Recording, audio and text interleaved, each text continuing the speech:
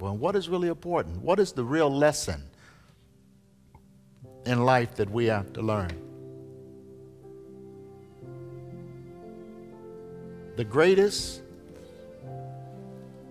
education that we can receive is what? I've said it before. Do you remember what is the highest education that one can get? Does someone remember what the Spirit of God said? The highest education that one can gain, the greatest achievement in education that one can attain is to know God's will for your life. There's nothing intellectually more important than this specific achievement. Lord, please save me. I didn't know how, but I watched how he changed the circumstances, not according to my will, but the way he did it. Upon surrender, we get a new power and a new heart. Upon surrender, tonight, if we surrender, this is what we get by faith. So I went back in 2 weeks. The judge said, okay, you in school? I said, yeah, I'm in school. First, this was a little strange. I'm in court. I'm sitting waiting for him to call my name. The judge says, come here. And I said, me? He said, come here. And I walked up to bailiff. He said, have you had breakfast? His name is Judge Franciscus. I don't know, never saw this man. He said, have you had breakfast? I said, no. Told the clerk, tell him, call the cafeteria. He said, go have breakfast and come back. I went upstairs to the cafeteria, ate, put it on the judge's bill. Now, I'm talking about when God does something. Now, I've been praying. I would get through doing some riotous, crazy stuff. And when I would leave, everybody would be like, man, Stevie is crazy. But I'd be at home on my knees that night saying, Lord, please help me. I'm not happy. Please. I would be begging him, Lord, please change my life. Please. I would just be begging God. So I eat breakfast. Boom, come back. Judge says, okay, I want you to come back in 5 weeks, show me some grades. 5 weeks later, showed him some grades, said, show me in 5 more weeks. He kept putting it out. Then I came, I said, I'm finished. He said, you going to college? What am I going to say? You better believe it. Yes. I said, yes. He said, okay, what college? I said, Pasadena City College. He said, okay, then we can start your trial because that's right here. And I said, well, actually, I'm trying to go out of town. He said, what? He said, what school? I only knew one. I said, Oakwood. He said, Oakwood. I said, yes, in Alabama. He said, okay, come back in, gave me about 6 weeks to show me that you've applied and you've been accepted. I had to fill out an application for Oakwood. Applied, was accepted. Went back, showed him I'm accepted. He said, okay, I want you to come back in December, show me your first quarter's grades in college. In the meantime, I'm trying to get away from the hood because I associate hood with high, hood with hood stuff, hood with hoodish. Every time I wasn't in the hood, I was cool. But once I got in, man, I started getting high and tripping. So the Lord gave me a job as a tent master. I'm leaving a whole lot out of it, all right? And I get a tent master is where you watch the tent for a crusade. And it was on the corner of Figueroa. It was on the corner of Florence and Rosecrans and Central and Rosecrans. That's the heat of Compton's. Back then was back when the Compton Crips was killing everything that wasn't blue. Sherm or PCP was at an all-time high. Crack was just coming in real strong on the back. And I was right on that corner having to protect that tent. I didn't care. I was so happy to work for God. I remember going in that tent. I could tell you so many stories about that tent, but as it was coming to an end, I needed to get to Oakwood. I didn't have a ride to Oakwood. I didn't know how am I going to get to Oakwood. I didn't have the money to get to Oakwood, but I had enough money to get on the bus, but I didn't want to get on a bus. So I started praying, Lord, do you really want me to go down to Oakwood? Well, the judge is saying if you don't go, guess what? You're going to jail. And remember, it's comfortable in here. Lord, I'm becoming institutionalized. Please save me. God heard that prayer. This brother pulls up to the tent. It's 1 o'clock in the morning. He is loaded out of his brain. I mean, he's so high, been smoking sherm. And he walks up in the tent wanting prayer. I say, brother, you know what you need? I said, what? He said, I said, you need to go to Oakwood. He said, what? I said, man, that's, and I started telling him about Oakwood. I said, that's where angels are. And we prayed, and he cried, and I cried with him, because if you, they don't know, do they still sherm still? They know what that is? PCP, they don't have that out here, huh? That's where if you smoke it, whatever you was thinking about, you did it that night. I don't care what it was. I had friends would say they had to move and they hit that stick and they live on the second story. They truck me down there parked and they think they put it in the back of the truck, throwing all their furniture out the window. I mean, and you could, I'm just telling you, that's what that sherm would do for you. I'm telling you. But hey, but the crack is worse, because the crack you just sit around staring at each other. I did that too. I quit smoking crack. I said, Lord, when I used to hit that crack pot, I used to say, Lord, look at me. Please, I know I'm killing myself. Help me. Everybody else thought I was having fun.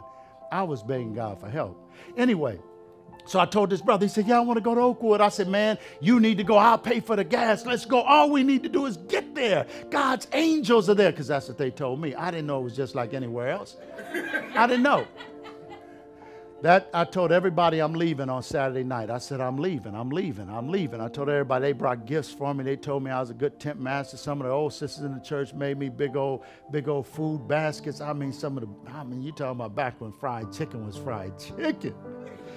You know, the shake up kind in the bag. I'm not talking about shake and bake either. I'm talking about shaking, fried it up there. I had it all ready, but there was no Craig Wilhite. I say his name because he's alive and he'll verify the story. I could call him right now. Hey, don't tell me. Look, so all of a sudden, it's like 10 o'clock at night, no Craig. 11, no Craig. 12, I say, Lord, and I hear the horn blowing. Craig pulls up high out of his brain. And he's like, let's go. And he's gone. He's been smoking that sherm. Once you smoke that sherm, whatever's on your mind, you're going to do. I don't care, or you're going to think you did it. Hey, I jumped in the truck with Craig. He drove all night long. I think we stopped in the middle of Oklahoma.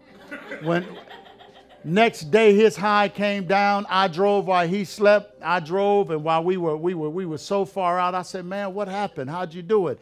He said, man, he looked. He said, uh-oh. I said, what's wrong? He said, well, me and my partner, we were sitting down and we were getting high, and I started crying. And my partner said, Craig, why are you crying? He said, man, I need to go to Oakwood where the angels are. And his partner said, well, why don't you go, Craig? Why don't you go? And he said, because the tires on my truck are bald and they won't make it across country. He said, well, man, let's take the tires off my truck and put them on your truck. And then told him, don't worry, go. I'll put the ones back on mine. You just go, man. See the angels. If I could say this with respect, thank God for Sherm. Because that brother got high and he went to Oakwood, got down there with no money. Hey, got strong in the Lord, got in school, doing good today, married to a dentist, just as happy. I said, Lord, have mercy. All right, there's a little change in the program right here. We're asking the shepherd to bring Pastor Lewis at this time. The other part of the program will come as they put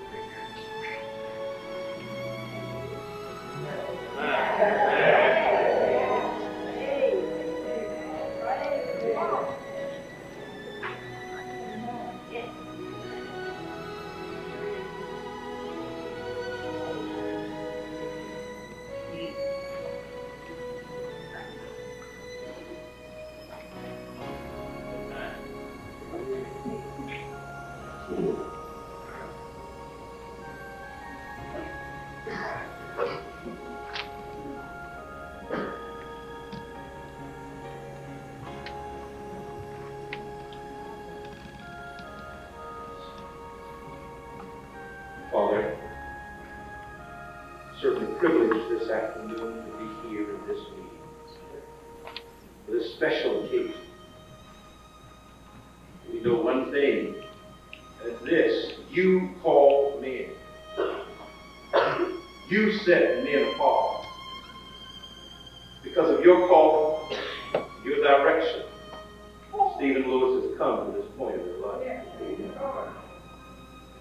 The brethren have looked at him and they have seen that the call is of you.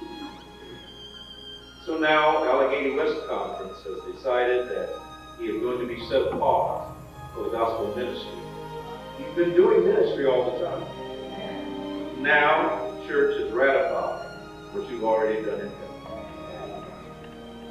Thankful for him, for his wife as well. Because without a wife committed to our side, no man can function the way that he should. We're glad for this ministry team today. Our Father, we've given this young man a great number of gifts, given him ability beyond his years.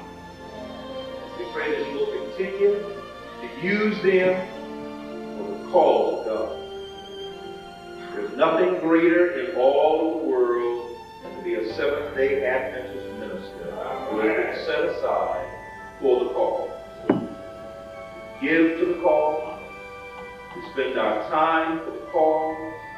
We spend our talents for the call. One day when grace gives way to glory, we know that the cause will be worth it. That will be good. Father, elevate him in the eyes of all those that he will come in contact with. May they know first of all, he is your name. Continue to bless him with his gifts of speaking and communicating the divine gospel. And Father, it lets us know we might not be proficient in Greek or Hebrew, but we don't have to be. And we know how to communicate in English so that souls are watered by the Word of God and want to follow you. And that's what's happened in this case. And now, Father, we're ready to lay hands on him. We pray that a double portion of the Spirit that you gave to Elisha will light upon his way. Not only as he goes in and comes out with the talents, but may he realize that the Spirit of God has anointed him for such a time as this. The last moments of this earth's history. There's nothing better, no greater job description. Being a medical doctor means nothing. Being a businessman means nothing. But giving the three angels messages for this day and time is everything. Help him to be focused. Help him to be able to give it with power and with clarity. May men and women be brought before the cross of Christ and realize that they have an intercessor in the courts of heaven, and his name is Jesus. Now, Father, we pray for him. We pray for his wife and family as well, that you will keep them with your keeping power. Father, make this a moment where truly the angels of heaven will just love to set up their dominion.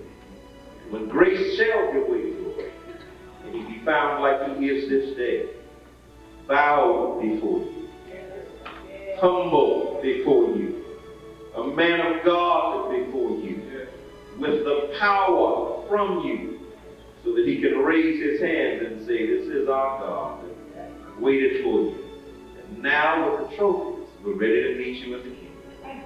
What we fail to ask, please don't fail to grant according to your riches and glory in Christ Jesus our Lord.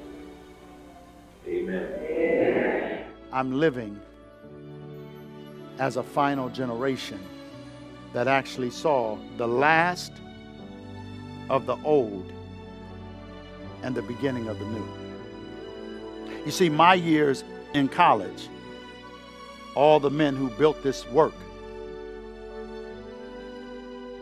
retired after teaching us.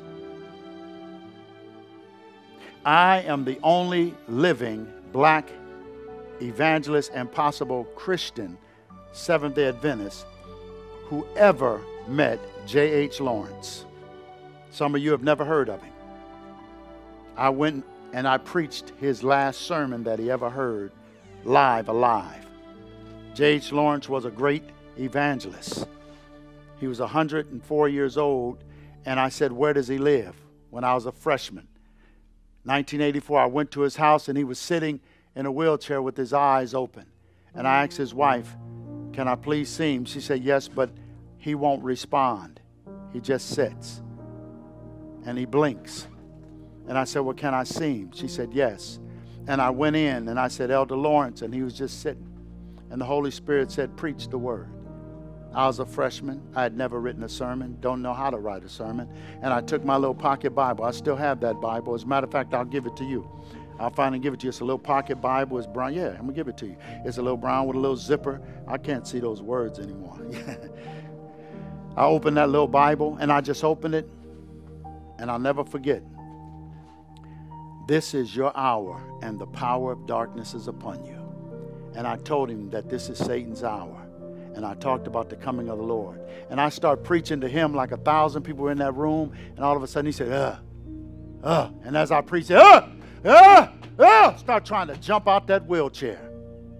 J.H. Lawrence, Elder C.E. Mosley, Elder C.T. Richards, Elder E.E. Cleveland, Elder E.C. Ward, Elder George Rainey, Vanderman, Joe Cruz. Personally, knew all of them. They're all dead. They're dead. You can't meet them. And what they're teaching is not being taught or preached by the masses, and not being taught at all in our colleges. Our prophet said this would happen. She said that Israel of old would look just like the new Israel. We look just like it. And I want you to know I'm excited. Every day I ask God, come on, Lord. Come on. I wouldn't have a problem at all if God laid me down. It's just sleep. I wouldn't have one problem at all. I am ready for the Lord to come. I am sick of this world. I'm sick of seeing people beaten up and battered by the devil. I'm sick of seeing people wondering, can I make it, when God has already made it for you, and all you have to do is continue to lean on him. All you have to do is continue to lean on him. When God says lean not unto your own understanding, it's because you can never understand how you can make it. They say the biggest surprise when we get to heaven is that you're going to see so many people there that you didn't think would be there. And they said the next surprise, there are a whole lot of people that won't be there that you thought would be there. And the biggest surprise is that you're there. Fathers, praying with your sons, teaching them that I'm not God. I'm not the real provider in this home. There's a God in heaven, and should Daddy die tonight, you'd be all right, because he has died and resurrected and committed his life to this household as long as you choose him. Oh yes. We will see our lives just as they are. Jesus said, I go to prepare a place for you. And if I go to prepare a place for you, I will come again. That's the promise. We can stand on that. To receive you unto myself, that where I am, there ye may be also. God said, I want you to be where I am, but do you want to be there? Do you want to come home?